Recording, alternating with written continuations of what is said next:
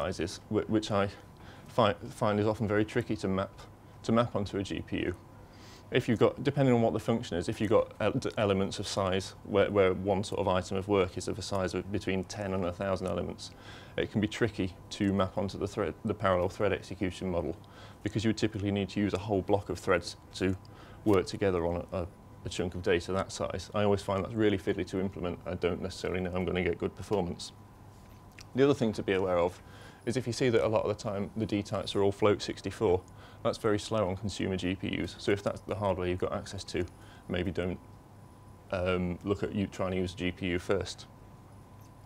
As an alternative to using a GPU, if you've got lots of small pieces of data and many function calls, perhaps you can adjust the interfaces of your functions so that instead of passing one item of data to it at a time, perhaps you can make a batch of items of data and then doing all that work in one function call rather than multiple function calls. Then once you've done that, perhaps you can get more performance out of it by using Numba's JIT or vectorized decorators to compile that batched function. Another thing you might see is that you might have a very generic function that's often called with data shapes or shapes or types that could be a particular special case. For an example of that would be if you had a multi-dimensional solver, but you saw that you were calling it to do 1D solves all the time. Perhaps it would make more sense if that's a simpler case to implement a 1D solver and use that where it's applicable. So that's it for the Accelerate Data Profiler. I will talk a little bit about Intel's VTune. I think because I'm already running short on time, I'll talk a bit about VTune, but I'll skip over the sort of demo bit that I had. So VTune is quite a different tool to the Python standard library and Accelerate Data Profilers. They're event-based profilers. So every time something happens, it records that happened. So VTune does something a little bit different. At regular intervals, it'll sample the call stack and see what's being done and then record that. And then at the end of the execution, it can use all those samples to build a statistical profile of what's going on. That's got the advantage that it's quite low overhead, but and you can even tweak the amount of overhead by adjusting the sampling interval. But that does mean that any profile it produces is less than 100% accurate. That doesn't really matter in practice. Most of the time the profile is accurate enough that you can use the information to guide you anyway. So I had been experimenting with it a little bit recently. So what I was going to talk about was just a little bit of the things that I'd found I could use it for and what it seemed to be useful for. One of the things that I did like is that it gives you this single user interface and all one place if you're profiling mixed Python code and native code. I've tried it with Anaconda and it seems to just work out of the box with Anaconda. I've also tried it with my system Python 3 and it seems to work with that as well. I haven't tried it with Python 2 because no one's using that anymore, are they?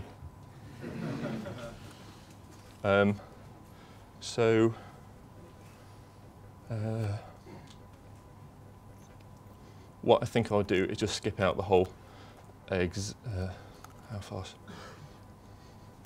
I'll just try and go over this very fast because, oh dear, what have I done?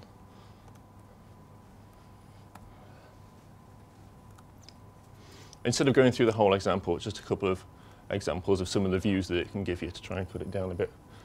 So when you finish executing, it can give you this summary of the utilization of your CPU. So you can see how long,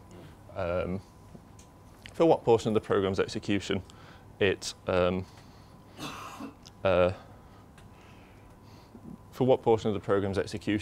how well were your CPUs utilized. You can also drill down a little bit more, see what particular processes were doing at any point in time of the execution of your program. That tells you what's happening at different phases in your program, but it doesn't tell you anything about what particular functions are doing. So you can then drill down a bit by looking at the function summary, and then that will give you a list of the individual functions and how well the CPU was utilized during each of those functions as well. In this particular profile, not many Python functions were showing near the top, but if I scroll down a bit, then I could see that there were some Python functions there. Sometimes it seems like you have to sometimes expand a native method like PyC function call or something ended in eval to be able to see it, to be able to see some of the Python code. So I would say that VTune is the tool to use if you've got to profile a mix of native or Python code, or if you're using multiple processes or threads and trying to do that by releasing the GIL. So you might think it's difficult to use multi-threading in Python because of the global interpreter lock, but it turns out that a lot of libraries that you would commonly use in data science have at least some functions that would release the GIL. Or if you're writing your own code using Numba or Python, then you could also release the GIL yourself using no GIL. I'm sorry I've skimmed over that so quickly, but if anyone's interested in VTune, I'd be happy to talk about that later. Just come and have a chat with me. So for the rest of the talk, I was going to talk about the new Numba features since last year. So when I gave the tutorial last year, the current version of Numba was 0.18. We're on 0.25 now. The pace of development seems to go quite fast. So this is just a selection of some of the new features. I'm going to talk a bit about the first four because these are the ones that I thought that I could explain and give some guidance on. The last three are interesting as well. I'll talk about them a little bit at the end. So before I do that, I'm just going to give a very quick introduction to Numba. So Numba is a just-in-time compiler for Python. So you can apply it to specific Python functions that you're interested in speeding up by using the JIT decorator. Just decorate your function with JIT and then it will compile it. Because its main goal is to make array-oriented computing fast, there's been a lot of work going in to make it support NumPy as well as possible. So a lot of support for a lot of NumPy functions and array operations. You can get quite a good speed up with it. So this is an example of a Mandelbrot function. If we just take a pure Python version running on CPython and run that, measure the execution time, we say that runs at a 1x speed. If we use the Numba to JIT compile it, then you can get a speed up of 120 times. Now, it's not necessarily going to be the case that you can get such a huge speed up every time, but you can get a lot of big speed ups for a lot of different codes with it. So that's one way of using Numba, to use the JIT decorator to compile a function. The other way to use it is to use its vectorized decorator. So what vectorize does is it'll take a function that you write in Python that operates on scalars, and then it will compile them down to a function that's automatically applied element-wise to arrays that you pass to it, and that's called a universal function, or a ufunc. What's new here is the ability to generate ufuncs with the vectorized decorator that automatically execute in parallel or on a CUDA GPU. So here I've got two examples of a function that computes relative difference. One doing it in serial, and then one doing it in parallel. So to create a parallel or CUDA ufunc, you just use the target argument. So for parallel one, target equals parallel, or for CUDA, target equals CUDA. I did a quick benchmark of this on my laptop, and comparing the serial version and the parallel version was about twice as fast on my laptop, which has got 2 real cores. So for a small amount of work, if you're using a vectorized function, you can get a decent speed up there just by adding the target to create a parallel ufunc. So it's fairly straightforward to use them once you've grasped how to use the vectorized decorator. There are a couple of other things to be aware of. One is that normally you can just write a function with the vectorized decorator and not specify what the types of the arguments are, and that will just work. There's kind of a not yet implemented thing where if you just use the parallel target with vectorize and don't specify what the types of the arguments are going to be, the ufunc won't work. So you need to pass in a list of what the argument types are going to be. There is an issue open for that, so you can check back on that issue. It should get closed at some point in the future. And then you should just be able to use vectorize with the parallel target without specifying what the argument types are. If you're using that target, you should get a speed up for all but the most simple functions. If you've got a really simple function, then it's not going to be bound. It's not going to be sort of computationally bound, so adding more CPU cores to the same problem is not going to remove the bottleneck. If you're thinking about using the CUDA target instead, you just need to be aware that there's going to be an overhead because it has to copy data to the GPU, run the ufunc, and then copy the result back. So you need to have a slightly more complex function to be able to get a speed up. That said, it's quite easy to experiment with the different targets just by changing target equals parallel or target equals CUDA. So what you can do is just to experiment with them and see which one runs fastest for your use case. Another new feature in Numba is generated functions. So one of the problems that you had in Numba before was if you wanted to create a function that did different things for different types, you couldn't do that. If you tried to write a function that way, then you would get a type error. It's possible to write a function that does the same thing to different types, but not different things to different types. So the generated functions in Numba are partly inspired by generated functions in Julia. They're not as powerful because you don't have, I think in Julia you have an AST or an expression tree that you can manipulate, but you can't do that here. What you can do is write a function that customizes the dispatching of Numba, so that depending on what types of arguments you are passed, you can dispatch to another function that does something different. So you can dispatch on the argument type, so a type is a scalar or an array or something like that, or the argument properties, and the properties of them are things like the number of dimensions or the D type of the array.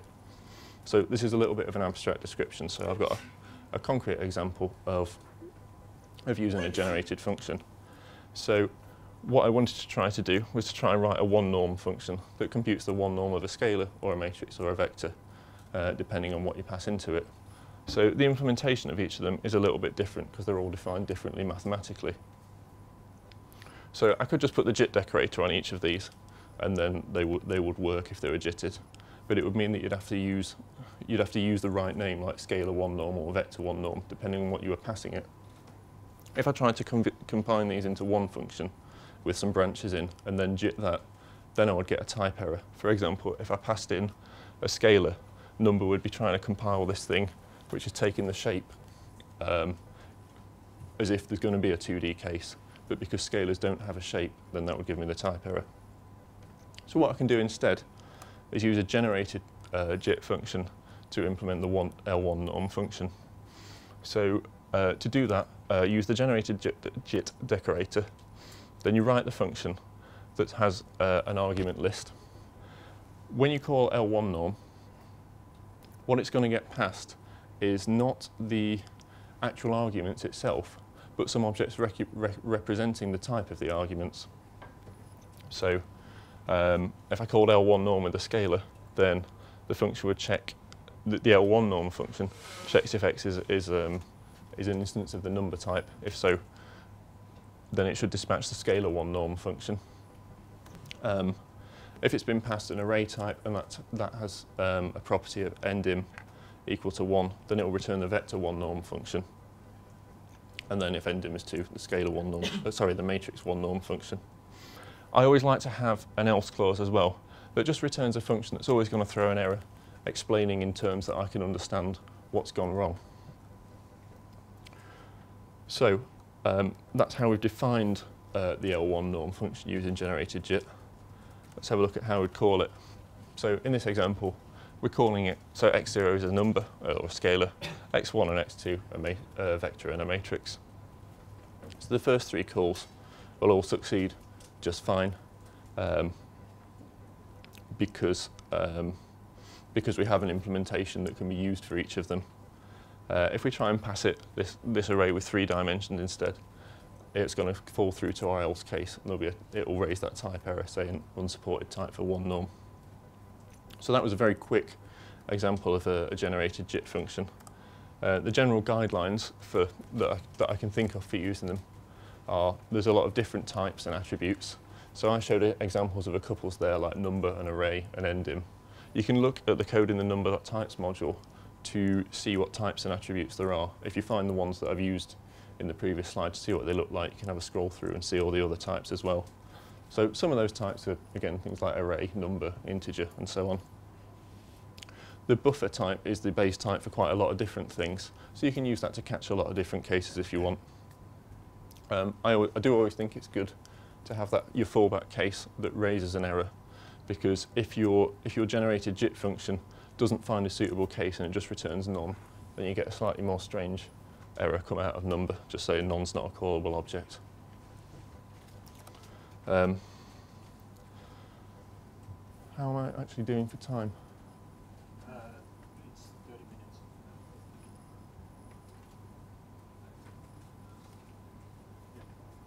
So how long have I got? 10 minutes. Yeah, you have 10 minutes. Oh, brilliant. Okay.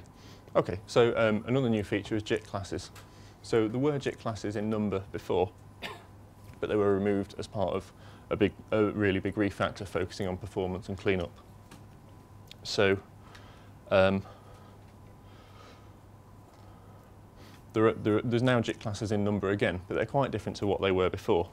So what you can use them in Numba for now is they can be used to hold related items together, related items of data together within a single object.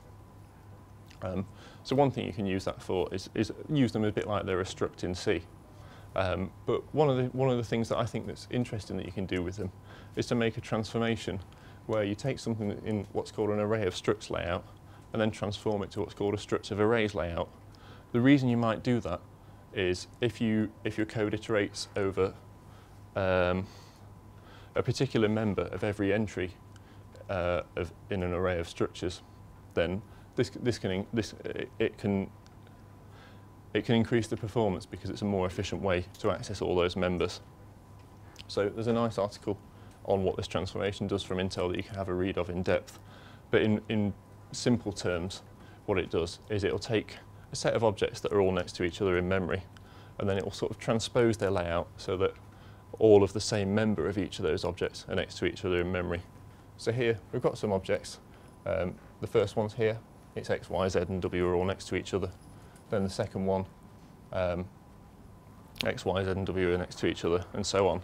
If we make this transformation, all the X's are next to each other, all the Y's are next to each other, and so on. So what I've got on the next few slides is an example of making this transformation by using JIT classes.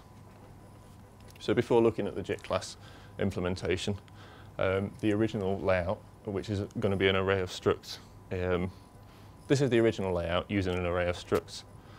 So I did that using a structured D type in NumPy. Or one way you could do this is using a structured D type. So we create a D type with what the members of it are and what their types are. And then we then instantiate an array of that structure. Then, supposing we wanted to iterate over all the X's in that array to initialize them somehow, then we can just write a loop over the array and then index into it, first using the offset into the array, and then what the member is.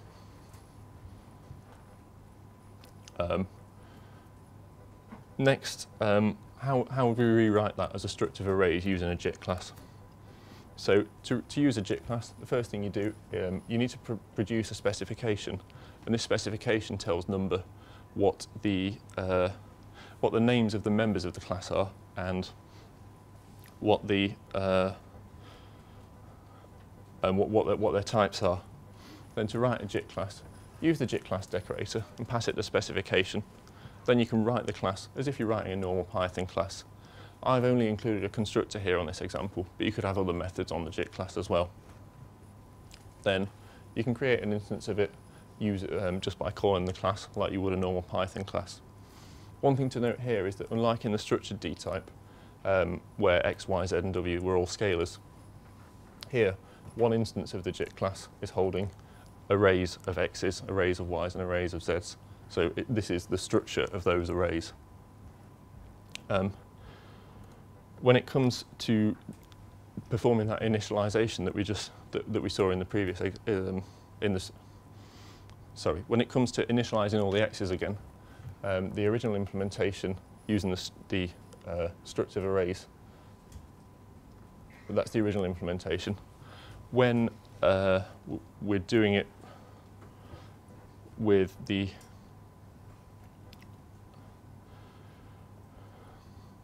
this implementation is initializing the struct of arrays in the JIT class in the same way. We just iterate over a range. So instead of taking the length of one of the arrays, what I often do with the JIT class is to give it, if it's a struct of arrays, is to give it a member called n that just records the length of each of those arrays in it, because I think it's more elegant than taking the length randomly of one of the arrays in it. Then we can index into it first by the member, and this time by the offset. So we've transposed the indices just like the layout has been transposed in memory. Some guidelines for using JIT classes. I didn't show in the previous example, but because they're good for holding related collections of related data. One thing you can do is if you have a lot of arguments to a JIT function that always go together, you could create a JIT class just to store those in, and then store all the, and then pass one JIT class argument rather than a whole set of arguments. So that would reduce the number of parameters to the JIT function. But I think the more interesting use is to increase performance by making this array of structs destructive arrays transformations. A couple of things to be aware of are, at the moment, using underscores in the member names for a JIT class aren't supported, but that's going to be fixed soon. Another thing is, a common mistake to make when you're using JIT classes is to assign to a field that's not been declared in the specification, or to assign something that's the wrong type, or a different type to what was declared in the specification. For example, if the specification said a variable was going to be, a member was going to be int32, but it was float 64, you'll get an error out. It will try and it'll sort of tell you what the types were. Like we can see, it says you can't insert a float star at a place where where you're supposed to put an I32. So those type names do look a little bit different because they're LLVM type names rather than something from a higher level. But usually you can guess what it means. So the final feature that I was going to talk about was Numba support for calling calling CFFI wrapped functions. So CFFI is a C foreign function interface for Python, and I really like using it a lot. What it does is it will give you wrappers to C libraries, but instead of you having to do something tedious like actually writing the wrapper yourself, it can just read a C header file and then generate the wrapper for you. Roman did give a talk last year at PyData London on why C extensions are evil, but I think it has a corollary, which is that CFFI is really awesome because it makes it so easy to do these things. So it's got two modes. There's the inline mode, and Numba can just work with inline modules or inline CFFI wrappers. So inline is when you compile and generate the wrapper at runtime. The out of line is where you use a previously compiled wrapper.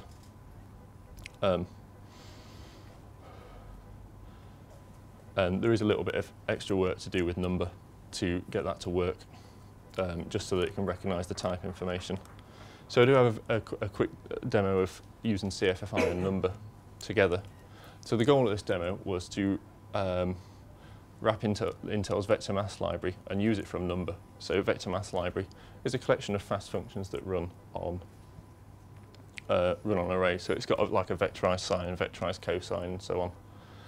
There's a lot of functions in there, so it'd be really quite time consuming to wrap it by hand.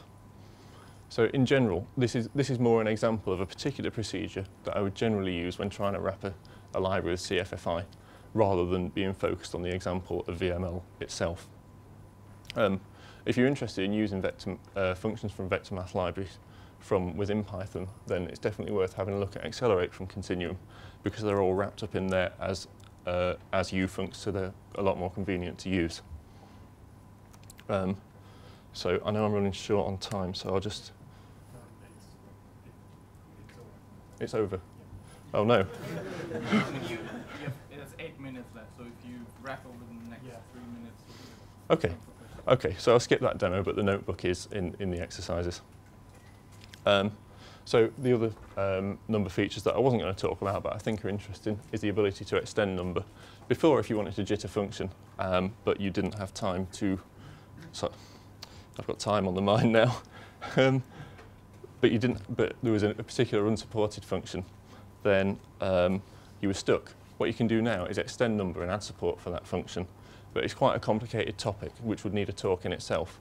There is a detailed section in the manual, though, that's worth having a look at if you want to extend Numba. Recently, there's more improved support for using Numba in the context of Spark and Dask. So now CUDA works with Spark and Dask. And there's been a lot of performance issues fixed as well. Also, all the time, there's support for more NumPy functions being added. So it's worth checking from time to time the list of NumPy supported functions in the manual with each release, to see if it allows for more use of Numba with your use cases. That's it. It's over.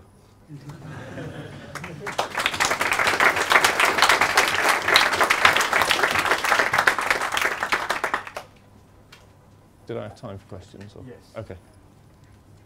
Hiya. What's the relative performance of the two approaches to vectorize? One using classes, one using AOS, example? Oh, AOS and SOA. Using classes and not using classes. Oh, right. I don't think there's much of a knock-on effect of using the classes because they're all compiled to native code anyway. They're not classes. You don't expect them to be fast.